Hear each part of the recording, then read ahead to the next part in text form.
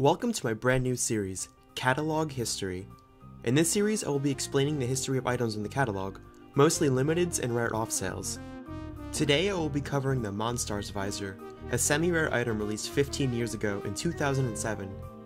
It was released alongside 4 other visors, which include the Blue Sniper's Visor, the Super Brick Visor, the T-Bone Visor, and the Roblox Rogues Visor, all of which were paintball teams participating in the 2007 Paintball Tournament. The host of said tournament was a user by the name of Myked, who has now been terminated unfortunately.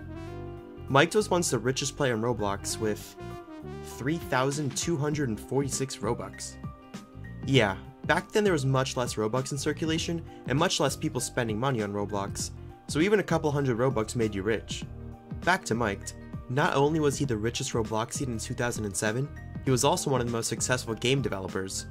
In early 2009, Ultimate Paintball became the first game in all of Roblox history to hit 1 million visits, which was a big deal at the time.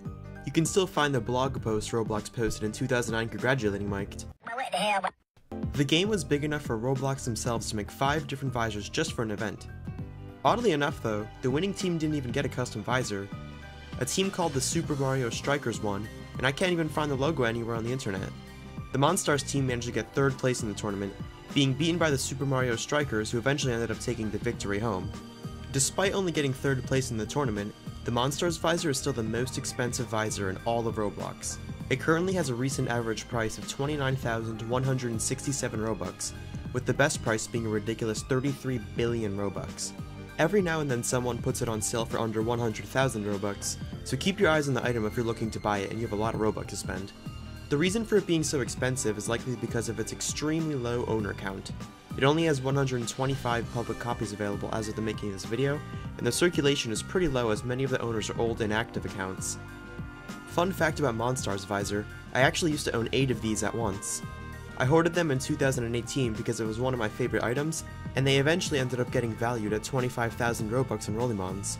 I eventually traded the hoard to one of my best friends on Roblox, Nakaya W, who unfortunately ended up getting terminated with the entire hoard, along with 1.7 million Robux worth of other rare items. Rest in power, Nakaya. I'll miss you forever. Due to copies being stolen from old accounts, Monstars Visor became unstable and eventually lost its value entirely. It took until about a month ago for this item to recover, with user Python670 gathering 5 copies, which made it harder to get for other people. The rest of the copies being traded started to go for big overpays, spending from 10 to 25k OPs.